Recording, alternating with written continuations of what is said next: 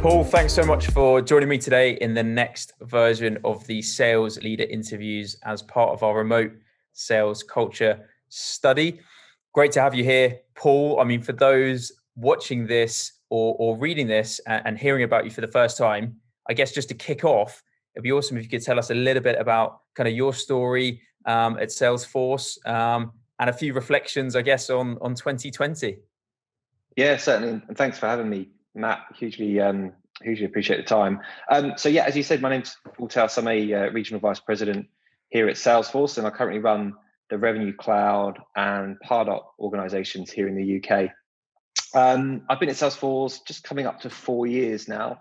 I actually started on the 31st of January, which is the last day of our fiscal year. So a crazy introduction to Salesforce, but one that I've incredibly enjoyed over the last 4 years and have been very, very fortunate to have been involved with. In terms of my kind of journey, I guess I came in like a lot of people do at Salesforce as an AE. I kind of have a background of about 6-7 years of technology sales prior to joining Salesforce, and I actually came in and was responsible for selling a CPQ and billing product now known as Revenue Cloud, which was brought into the portfolio off the back of an acquisition about 18 months before. And I did that for a couple of years with some great success before eventually moving into my first leadership role, which was to run that Revenue Cloud team as a first line manager.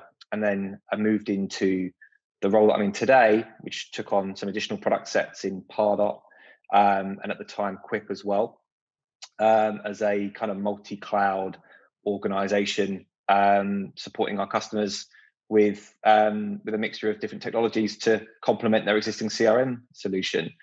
So it's been quite a ride. It's gone incredibly quickly, but one that I've enjoyed thoroughly throughout that time. I think 2020, you know, in terms of looking at some reflections, probably not gone how I thought it was going to go coming into the year, but I guess that's true of everybody. And probably being one of the most challenging years of my career in terms of having to adapt overnight and also lead a team of people trying to do exactly that as well, whilst trying to maintain as much normality as we possibly can. So it's been really interesting, but at the same time, I think been an amazing development opportunity to be faced with such challenges and trying to work out a way of overcoming them. Absolutely. I think you hit the nail on the head there when you spoke about challenges, but the great feeling that you get when you overcome those. I mean, looking back over the last 12 months, Paul, if you were to pick, I guess, one highlight professionally in 2020, what would that highlight be? Do you know what?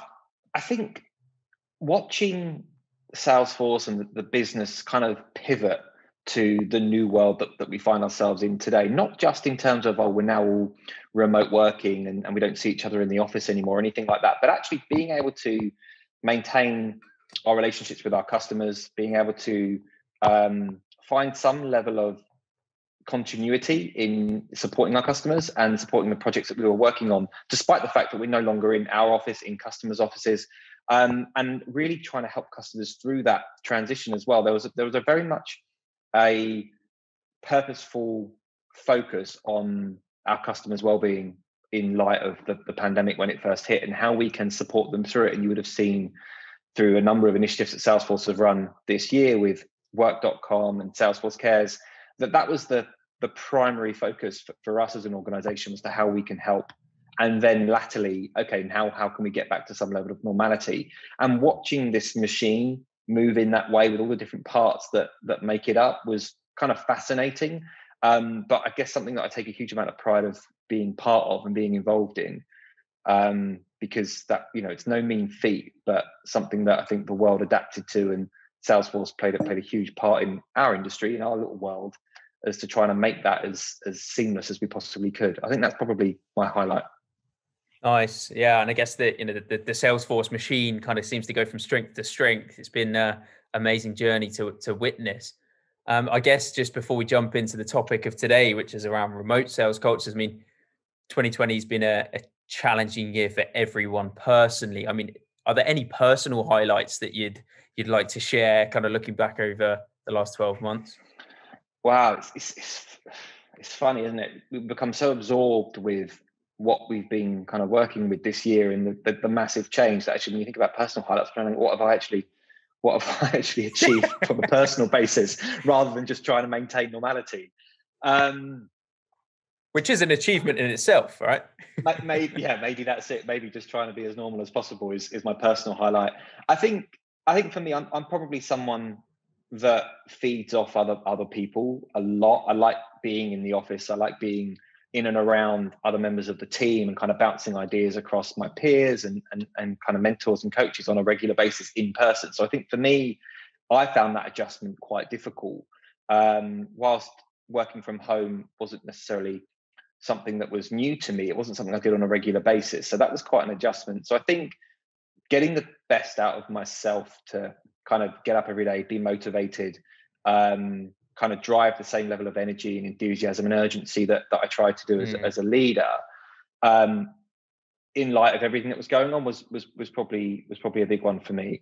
I think I made the transition, as I mentioned in my introduction, from a first-line sales director role into a second-line leadership role that I do today. So I guess that in itself was a personal highlight, making that change from a career perspective, but it was also an opportunity, not just for me, but for a number of people to actually still reach career goals and ambitions in this world. You know, business doesn't stop, and we certainly didn't slow down. And whether that's professionally in terms of deal cycles and our engagement with customers that we're so primarily focused on, but actually not taking sight of what your career development looks like and what your aspirations are, and still actually reaching for those goals. And in my personal example this year, actually managing to achieve them. Absolutely.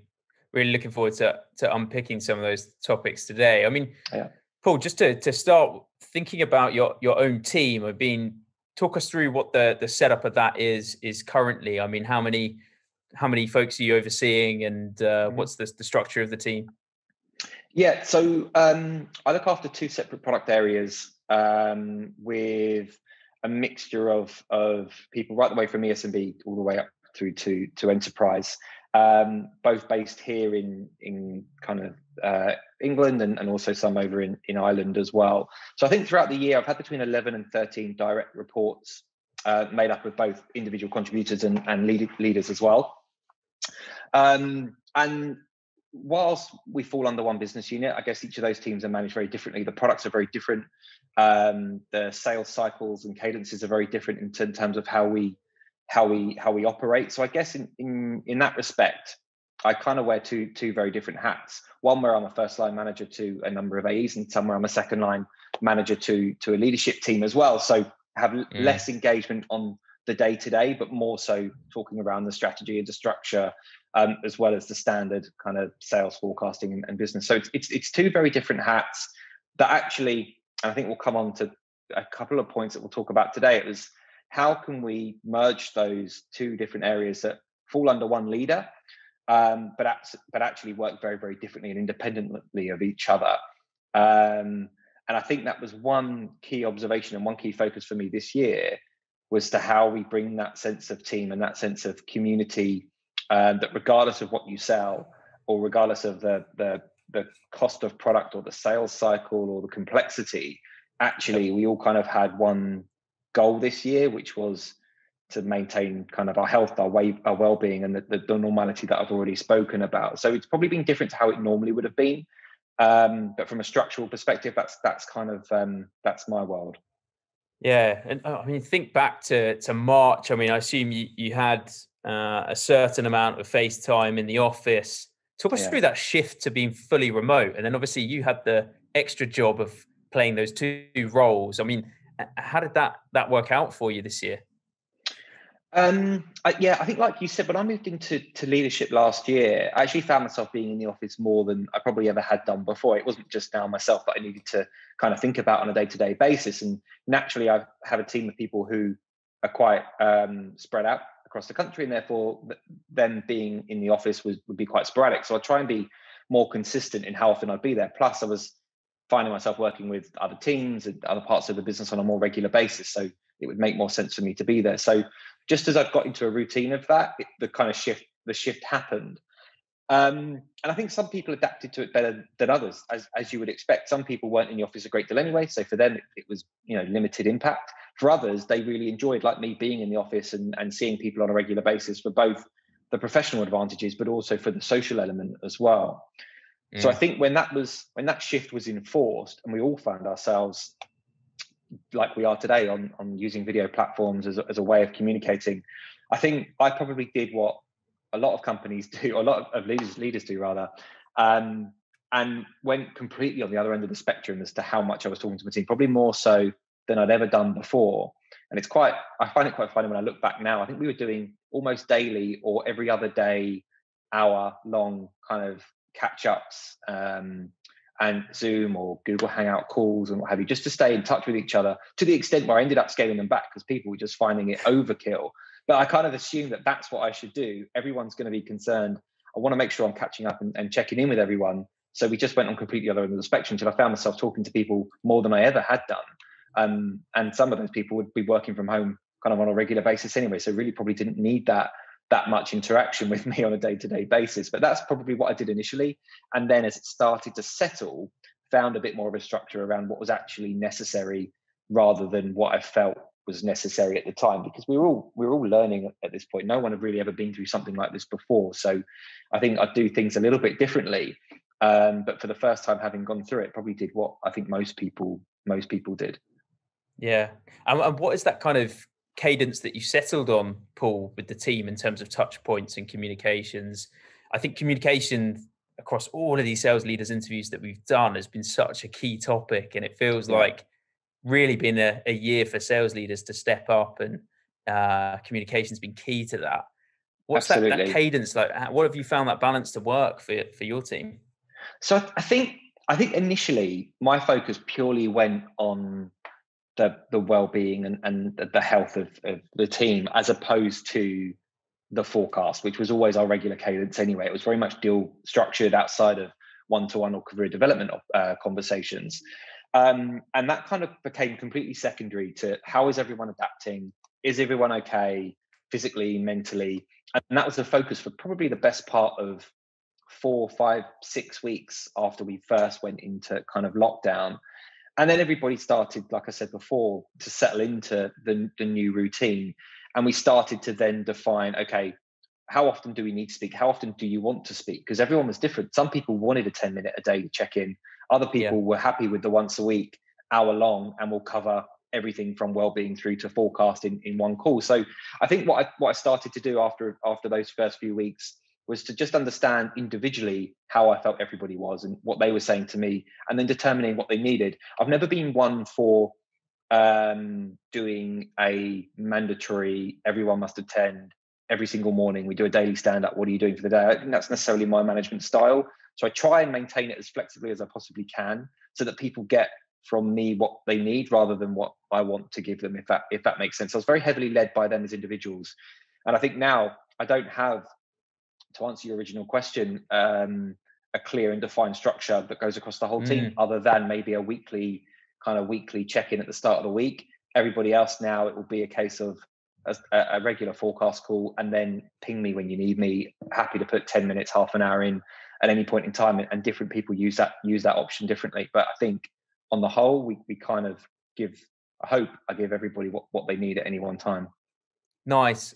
What I really like about that, Paul, is it sounds like you've been really employee centric about how you've gone about it, and quite frankly, there's different styles of salespeople, right, within your team. I'm sure it's not a one size fits all solution. So it sounds like you've gone in with a good approach there. I mean, you mentioned the community word there. I mean, obviously that's been a huge challenge this year for salespeople across the board.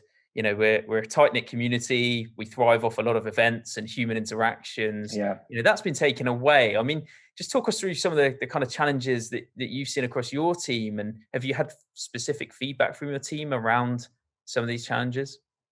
Yeah, definitely. I think whilst the technology is obviously so important and so paramount in a customer's decision-making process around vendors that they engage with and that they work with, I think for me personally, both as a frontline salesperson and also as a leader, I've always put a huge onus on the relationships that I try and build with my customers and the trust that I try and build with my customers.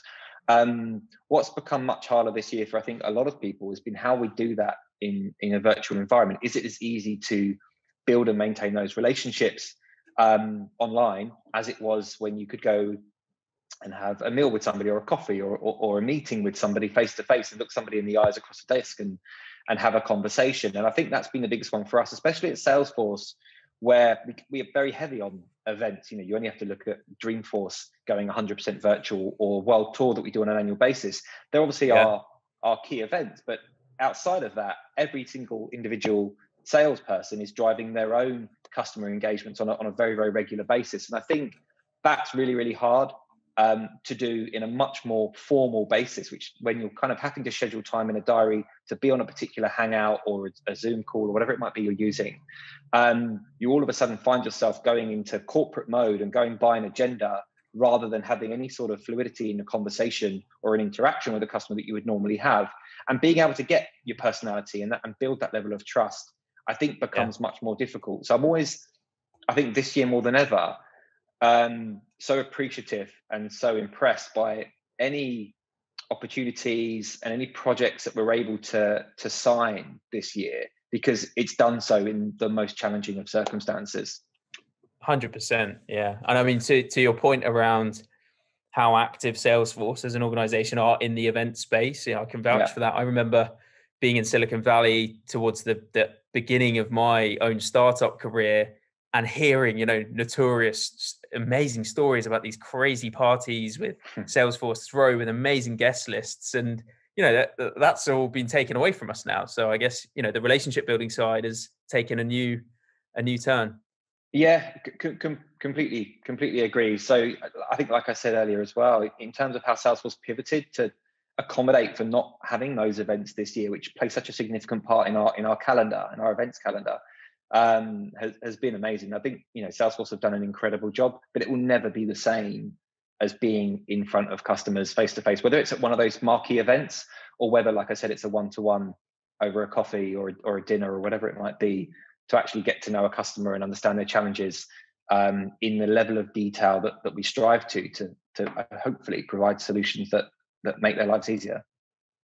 100%, yeah. I mean, we've spoken about some of the key challenges there, Paul. I mean, community being one of them, communication as a leader being a second one. I mean, what other challenges have you really seen coming through your team this year? I mean, obviously you mentioned everything's been shifted later in terms of deal completion this year. Yeah. It really does feel like it's a race to the finish line this month. What are some of the other challenges that you've been seeing this year? I think giving the right level of direction when we're not necessarily going through the regular cadence that most of the salespeople have kind of organically come to follow over the course of their careers. And that might be if you're lacking in pipeline or opportunities, where you'll go and create pipeline, you'll go and engage with customers, you'll set up an event, you'll ultimately pick up the phone and see what you can generate. I think the first part of this year, especially, with very good justification, a lot of customers didn't want to speak to us, and we weren't the priority at that time. It was very much around them looking after their own staff and their own business, not necessarily engaging with vendors to talk about potential projects or things that we might have been talking about at the very beginning of the year or even last year. So I think for salespeople perhaps newer in their career, they probably found themselves leaning on myself and other leaders in the business for that bit more direction around what should they be doing in these circumstances. If customers aren't ready to engage with us to have conversations around their projects for the year, what do they spend their time doing that ensures that they're being productive, but also not just losing ground when the situation starts to improve? And we've seen the improvement throughout the year, which is why we've now got this big race to the finish, because our customers have adapted, we've adapted, and we're picking up those conversations again. But there was definitely that period for the first half of the year where teams were looking for direction. What do we do now, rather than sit back and wait for the economy to recover or for our customers to come back online? What can we do to be productive in this interim? And I think giving that direction, even from my perspective, I'd not been through it before. So it's really an opportunity to think quite creatively and put ourselves in our customers' shoes as to understand where can we offer value without a expectation that it's necessarily going to lead to something revenue generating. I think that's a fantastic point. I reflect back to kind of March, April, May time, and just a number of business owners network just figuring out how to stay alive. Yeah. So anything that came across as a sales conversation was literally, get the hell out of here. Completely. And yet it was a team of salespeople having that conversation. You know what I mean? So, we're wired to qualify and to challenge and kind of find solutions. And actually, at that point in time, it very genuinely was, how are things going? Can we help you in any way? As opposed to, like I said before, an expectation that it was going somewhere else. 100%. I mean, I get the sense through a number of these conversations that we've had in recent weeks with yourself and other leaders, Paul, that it feels like 2020 has actually been a kind of defining moment for salespeople, and we've really had to level up. Heading into 2021, are you feeling optimistic about the experiences that you and your team have gone through and how you're thinking about tackling the next year? Yeah, without a doubt. I feel incredibly optimistic. Not just because, and I'm by no means an expert, but not just because I think that we will begin a slow recovery of getting back to the world that we once knew, with kind of the advances that we're seeing around vaccines and the various initiatives that are being run to help that happen. I think if you can be successful, if you can survive this year as a salesperson, you will come out of it more rounded, more experienced, and probably with a greater appreciation for the fact that we're very, very fortunate to work within the industry that we work in, for the company that we work for. And once the world is ready, we will get back to normality. And actually, what we will have is a backlog of projects and of opportunities that actually would have come to fruition this year that have been naturally pushed back to next year and even the year after that. But we are now in a perfect position to hopefully start re-engaging and having those conversations. And for a lot of people, whether they've made time to sit back and go, I'm going to use this time to develop professionally and personally, they would have done organically anyway, just because the challenges that have been presented this year have enforced that. So without really realizing it, I think I've definitely got a team of people that are coming out of this year, regardless of how they've performed or what their end year attainment might be, actually better salespeople than they were at the start of the year, and we'll see the benefits of that into the long term. I love that. Well, it's a really optimistic message to end on. I think a lot to look forward to in 2021 for sure. Yeah, absolutely. Paul, I guess the question that I've asked a lot of sales leaders, and you're totally biased in this one, is Salesforce or Star Wars? Wow, it's a great question, and it's not being totally biased. I love the concept of Star Wars, but embarrassing, never seen a Star Wars film. So for me, it has to be Salesforce. I would have been very surprised if you went for Star Wars. Paul, I've really enjoyed. I know people who would. I've really enjoyed our conversation today, Paul. I mean, for those who want to check out more around yourself and the work that you do within Salesforce, like where can they find out more about yourself or the specific product lines that you oversee? Yeah, absolutely. So the Revenue Cloud and pilot organization that I look after this year, please check out the Salesforce website if you'd like to learn more. But feel free to connect with me on LinkedIn. More than happy to answer any questions. But really appreciate the time with you today, Matt, and enjoyed the conversation a lot. So thanks ever so much. Awesome, Paul. Likewise, and look forward to catching up soon. Super. Thanks, Matt.